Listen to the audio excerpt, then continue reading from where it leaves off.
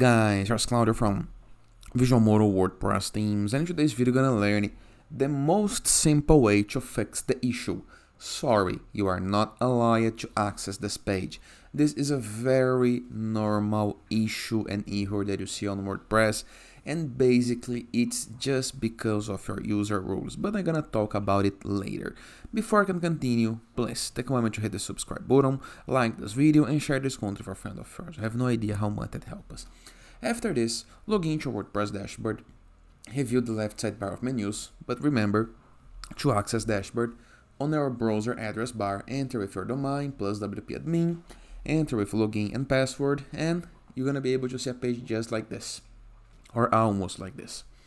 Normally, most of the issues that appear that you are not allowed to access this page, it's because you are allowed to access WordPress dashboard, but you isn't allowed to access all the content because of your user rules. You may be a site author, a site editor, a site moderator, but you are not the admin. So there is parts of the site that you can access.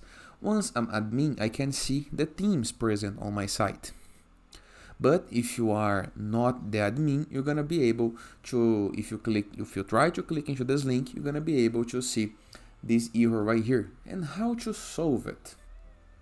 All you have to do is navigate for your users into the WordPress left sidebar of menus.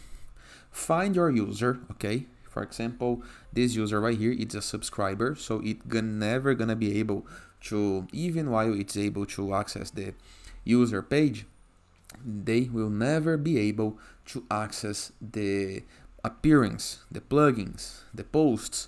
But if you scroll down just a little bit and into the rule, change the rule for editor, it may fix the issue. If not fix, they're gonna need to be the administrator, but you only can give administrator user rules for persons and accounts that you truly trust, because these persons can even delete your account, destroy your site, delete themes, delete plugins, change codes into the backend. So it's a very and the most important rule of your site, okay?